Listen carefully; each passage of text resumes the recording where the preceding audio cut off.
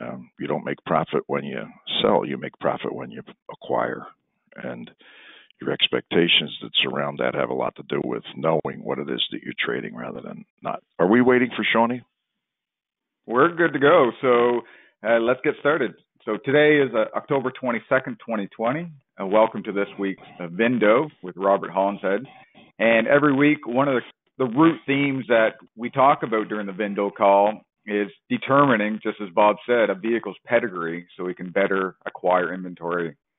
And today we're kind of going to start diving into the OBD2 port and how to get an even clearer view into a VIN's pedigree. And happily joined by the CEO of VinLogx, Keith McCord. Keith, welcome to the VIN-Dow with Robert Hollenshead. Thank you. Pleasure to be here. So let me just lead into this, just if you don't mind, Sean, because our time's going to be short with only a half an hour, and why I think it's an important introduction with this integration into AccuTrade. What's always been a mysterious thing is how when a car is being traded, the magic of the appraiser somehow or other is able to look at a car and understand what is good or bad, paintwork wise, mechanically wise, and then do their hocus pocus with what they want to put on the car to trade it. One of the biggest problems that it's unfortunately nobody can actually deny it, is you can only guess about the electronic and the mechanical health of the car, right? So we can identify previous paintwork and what the existing reconditioning needs to be, and our tool obviously helps, dramatically to quantify that, to put it in a platform where a consumer and a salesperson can have logical conversation. We chose VinLogx to integrate into our tool to actually go a step further. And Keith, being a scientific genius, and I don't mean that as a mutual admiration thing, we've been working together a little bit, and I think we've identified that the product actually matches the intellect in that it's as close to your snap-on OBD in your shop as anything's going to be, and instantaneously, while you're appraising the car, we actually create a report that matches the VIN-specific health, the EKG of the vehicle. What that does is it reveals, a catalytic converter or an ABS light that's been turned off 5 starts ago or 3 days ago or 28 miles ago, so that you're not trading a cat to be a dog. You follow me? So in other words, we're actually digging into the actual live health of the vehicle, so that we don't trade cars that we always talk about the shit-eating grin of the sales manager or the service manager coming around the corner saying, "Hey guys, you look like you got a nice car there. It looks like it'll take about $3,500 to put it on the front line. You want us to do the work or button her up?" Right? So there's not a new car dealer in the world that doesn't go through that on a regular basis. Just doesn't happen. And we actually now are able to mitigate that, because at the point of attack, where the profit actually is made by trading a car to be what it's supposed to be, not what you think it could be, but it turns out not to be, by plugging it in, walking the car, vindicating, walking the car, snapping your pictures, we've actually created the ultimate condition report, the ultimate appraisal, that leads to logical conversation with the consumer to treat a car to be what it's supposed to be. It doesn't mean that you can't override it, but you can't deny the facts. With that, I'm going to introduce Keith, who has a very interesting background and has poured all of his scientific knowledge into the tool that I think is going to be a little bit of a disruptor, not only in the showroom, but that follows then through to when a dealer's acquiring cars to actually have the tool to plug it in and see what the car is worth, but simultaneously the mechanical health of the car.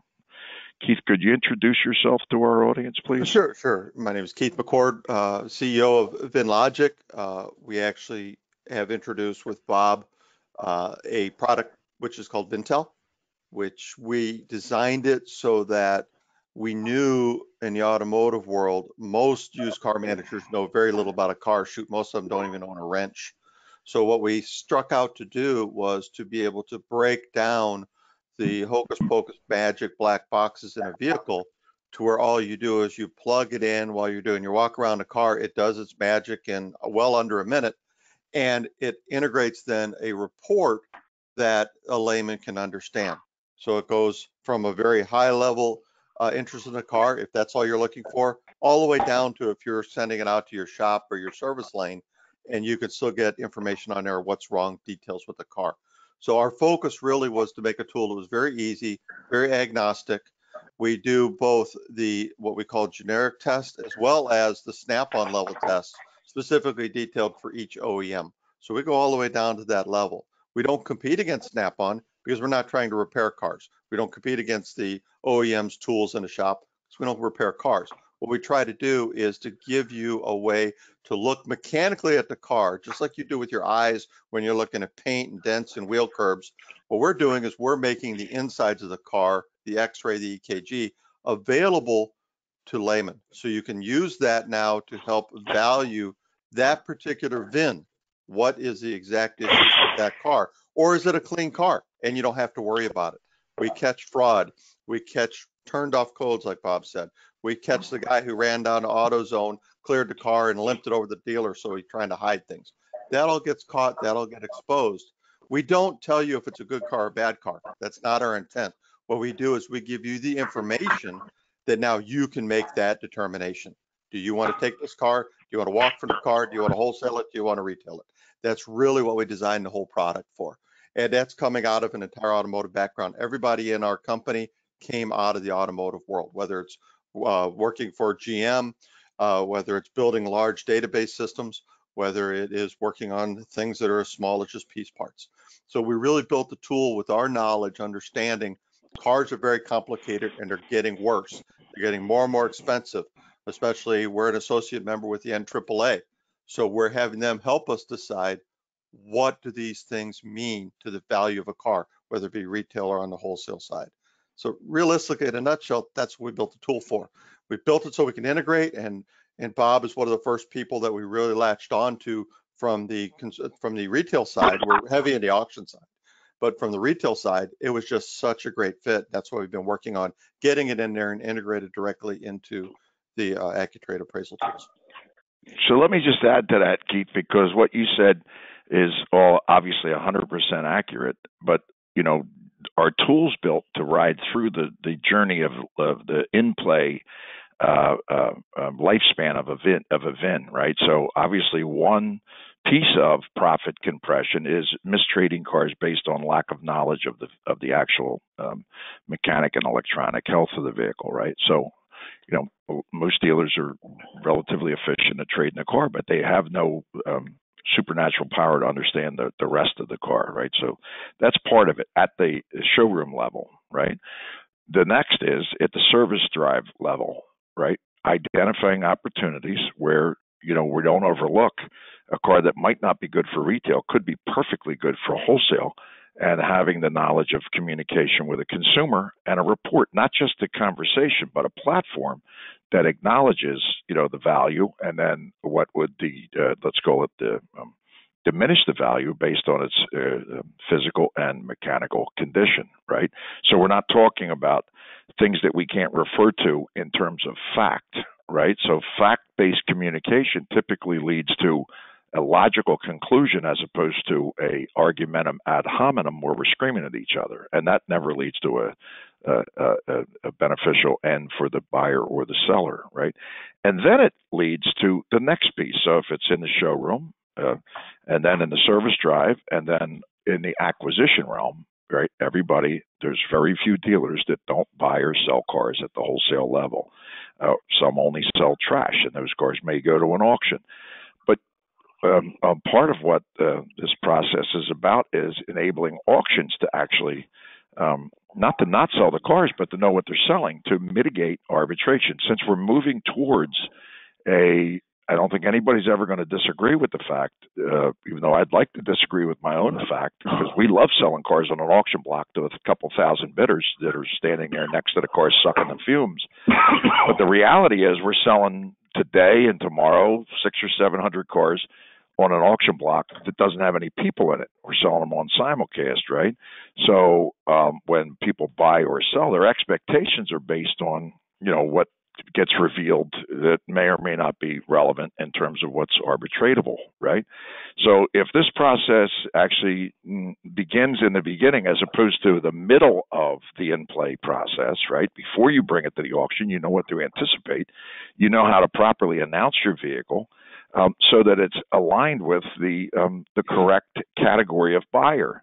Anybody will buy a car that has lights on, but it's just not a new car dealer that's only looking for a car that goes directly on the front line after a quick little spiff and they changed oil and did the tires. Now they certify, et cetera.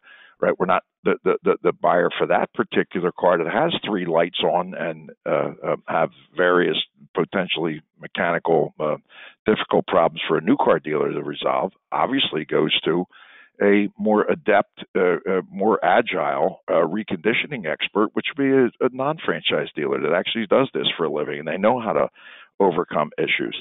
So at the wholesale level, this becomes for a buyer and a seller, it becomes what I believe is going to be an integral part of what those 30 or 40,000 people actually will be able to leverage the tool set to enable valuation, logical understanding of the history of the listing of the vehicle, right?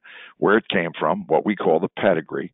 And part of the current pedigree of that vehicle is its health, right? And it's not guesswork. I think I hear a noise. It could be something. No.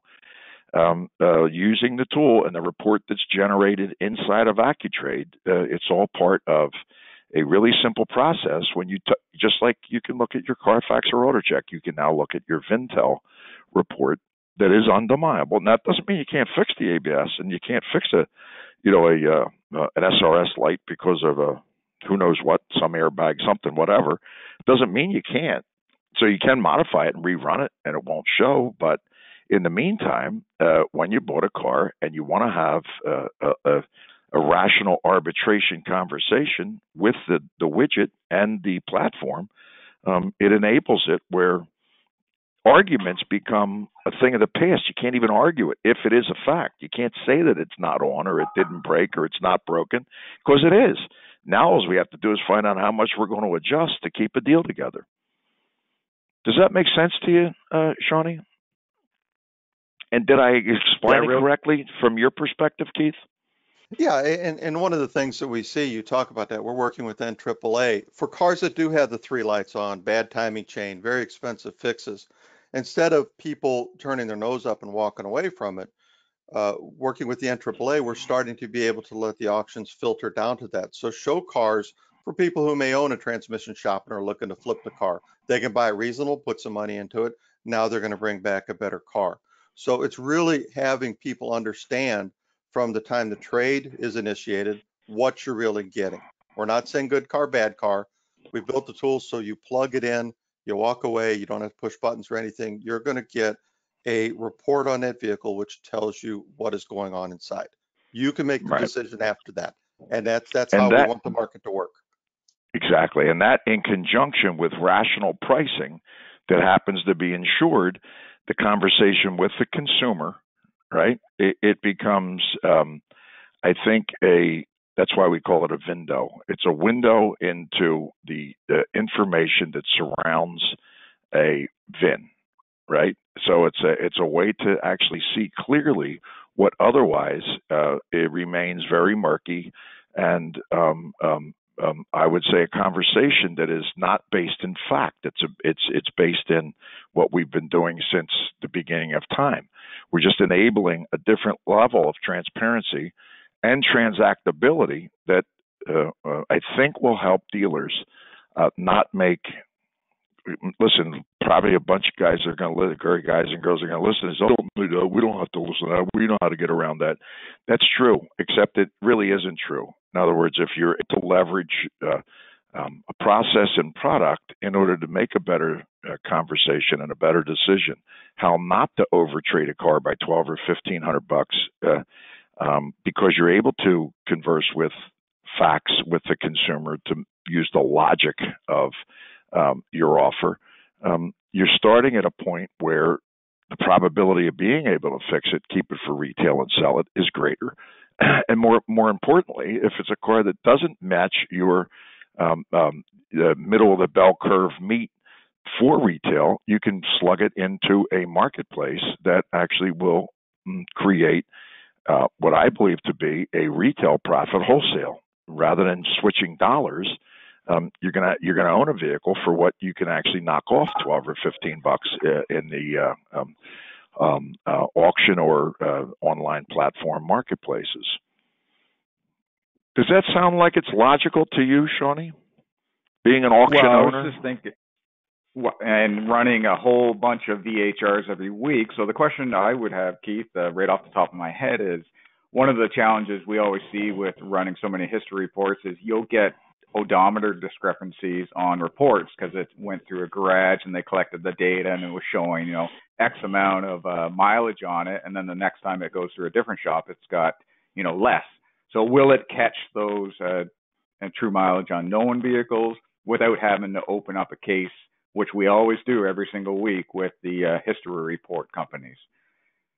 Sure. And that's a great question. We are just now introducing mileage. You would not believe how difficult it is to get mileage. They all hide it in different spots. So we're rolling that out with our latest updates. Remember, we're not making a decision on whether that's good mileage or bad mileage. We're reporting on what the vehicle is. Now, that being said, we save a lot of the mistakes where people read it in kilometers instead of miles because they had the dash flip, or they read the trip odometer instead of the real odometer. So that type of information we can catch. For instance, with our partners that we have at the auctions, like IAS, we can give them that mileage. They can compare that against what the car was checked in and immediately flag it and say, whoa, we got a discrepancy. Better go find out what it is. The same with the dealership, they can look at it. We're reading a car, so we're the ultimate authority of what the car says. Now, we can't tell you if the car was hacked. There's a lot of Mercedes things out there that you can plug in and it changes the dashboard. We can show that's a discrepancy. We can say something isn't right, but we are only telling you what the car says it knows. That's all we can do. So basically memorializing the current pedigree of the vehicle. In other words, what the facts are about that car. Someone's touching it at that point, mechanically and physically. So we've memorialized exactly what it is. To your point, Sean, that obviously then remains in our data set surrounding that VIN. So over the next month, year, 2 years, 5 years, there is a reference point of someone physically and mechanically actually absorbing that information that stays in the pedigree of that VIN. And especially as we integrate into the service lanes. So if every time Sally comes in to get her car oil changed, it gets plugged in as a complimentary AccuTrade appraisal. And now we've logged that. So we've put a pin in time that says, we read this, here's the status of the car. We're developing that pedigree.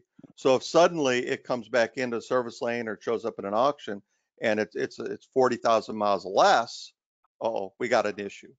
That's not a fat finger typing issue.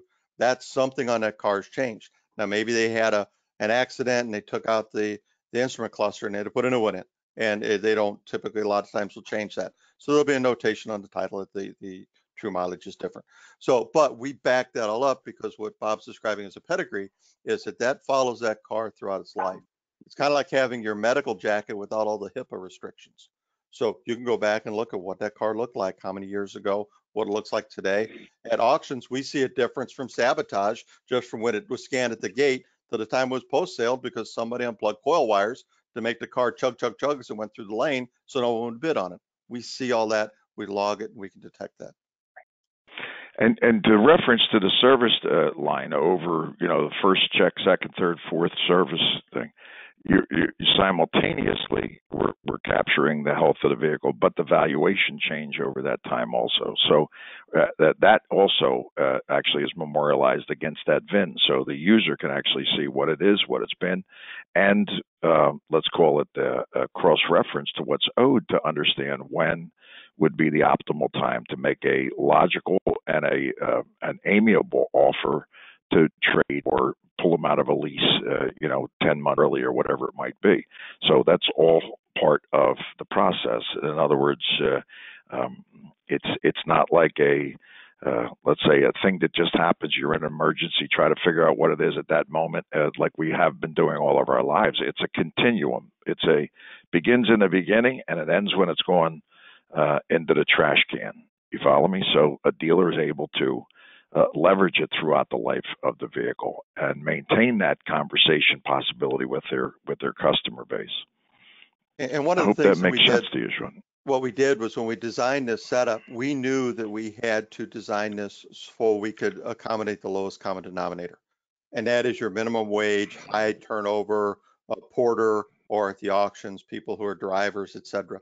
So realistically, all you have to do to train them is, here's the module, you turn the key on or start the car, and you plug it in. This is what the OBD port looks like. That's all we do. So what we're doing is we're really encouraging anyone and everyone to have that in their pocket and scan the car as often as possible, because every time you do, it narrows down on the actual valuation of the vehicle, because it builds and builds and builds that health report. And that's really the goal, is that we've got a specific VIN valuation for that specific car. And that's better than anything out there, better than any books, etc. And we're really getting to the heart of that vehicle. Okay, so any AccuTrade user has access to this integration, or is that coming down the pipeline? Or no, if you look at your AccuTrade tool now, the placeholders is there. When you subscribe to VinTel, you actually get two things. One is obviously the capability of using it 60 times that day, but simultaneously the data that has been scanned previously at any other user, it actually shows up just like we use it with a bad auto check, let's say, and it turns up red. If you have an auto check account, we'll show you what that is. If not, you just know that it's not got a good auto check, right? And the same thing would be here. If you have a vehicle that turns out that someone has scanned and has an arbitratable item, the dealer would be able to see it. The only way they're actually going to dig into it is just like with any history report. When you subscribe to it, you can actually see specifically what it is. So the integration is that we show it to anybody that would have the inclination to understand what the health of the vehicle is. I think when dealers use it one or two times, they'll understand the again, I started the conversation off with mitigating profit compression.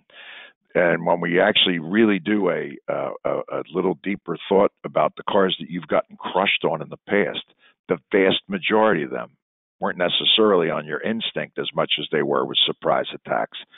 Surprise attacks being, a rebate you didn't know about on a late model car, for instance. You can crush yourself on that because logic told you the car was worth it. You find out that it wasn't because they got some kind of goofy stair step on something and it's no good.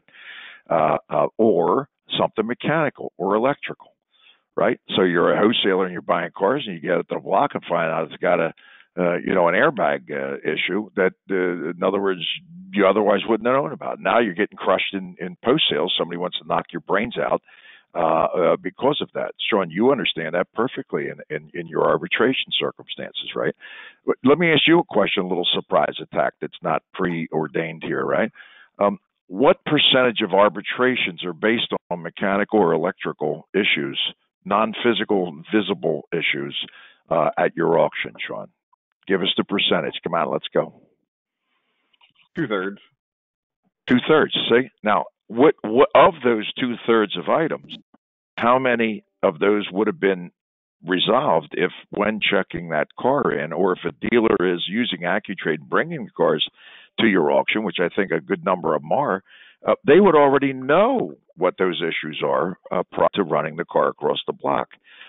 Because you are letting people in your lanes. If those same dealers had the dongle with them, they would also know prior to bidding on cars what to anticipate. The beauty of that is it's not going to stop the cars from selling. It's going to enable the buyers that have more transparency pay more for cars.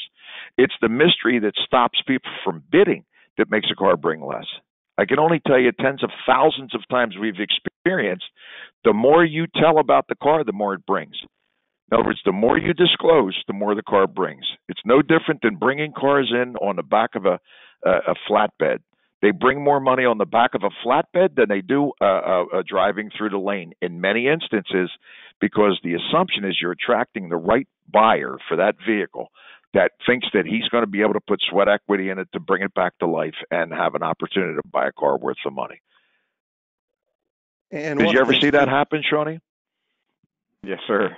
One of the things too, Sean, is that when we have an auction that uses our tools along with local dealers that they do, it really brings them to the table to talk in a common language, because the dealers are using the report to do the trade-in valuations. And in fact, dealers are using it as a Carfax report when selling a used car. Here's our complimentary health check. We can go through it with you if you want. So it gets them that confidence. But when the auction and the dealer are using the same tool, the same report, now suddenly they're at the table talking the same language. So you can say, I looked on the VINTEL report, we see this isn't arbitratable. What do you want to do? Do you want as is? Do you want us to fix it, recon it? Do you want to try to green light it and roll the dice? But you're all talking the common language. And that alone has been very successful because it's brought them all talking to the same report. There's no mystery. See, Keith, you just said it. You just said it. I was just writing a thing that, why does the scientific community all use English as the common language? In China, in South America, in India, it's used as the common language so that everyone can communicate about a certain thing. It's kind of like a railroad track that started as the width of a horse's ass in Europe, because they're the pathways that were beaten, right? So it's a common track that all locomotives are built on so they can all go there. In our industry, there is no common track. Everybody has their own variation. I'm saying this enables a common track for all buyers and sellers, retail and wholesale, to be able to communicate in a way that is based in logic, fact, and verifiable information. Yep. Yeah, if you can't measure it, it becomes political, doesn't it? So, you know what? Yep. I would love to see this product in the hands of the dealers, any dealerships out there when they're starting to acquire, especially right at the time of trade, because that's when, as Bob says, it begins in the beginning, and there's no more beginning than when you're acquiring a trade-in. So, if we can have that figured out, and what I'd like to do is maybe we can pop up a video or something of how it will look inside of AccuTrade so people can understand that. Yeah, we have that now, Sean. So in other words, we have it now. So we can send it over, and you can send it out to your all AccuTrade subscribers or potential users, and we can send those things over. So whoever's interested will be able to contact you, and we'll send it out to them. And obviously, the widgets are available now, so we can send them out to dealerships to put it into action. I would be thoroughly shocked that if they're using the platform, they don't get a 50 times ROI, only because they're going to know before they go what they're doing. They're going to know what they're buying. They're going to know what they're selling. And that can only lead to less, I would call it, tragic mistakes with things that you didn't understand when you were writing a check. Can't afford to make a mistake. I can give you people who are using it, who have been using it, and the dealers will tell you every month they save between $5,000 and $7,000 just on bad trades, and they won't blink an eye at that number. Yep. Wow, that's huge. That's wonderful. That's the type of information that every dealership needs. That's great. We're kind of closing up at the end of time, so I really want to thank Keith for joining us today. That was a really good conversation. Thank you for having next me. week, we're going to kind of dive into private party acquisition, so buying off of the classified sites like Kijiji up here, Craigslist, et cetera, et cetera. And ideally, Bob, do we got maybe a special guest next week, or how are we? Yeah, we do. We're going to have the guy who started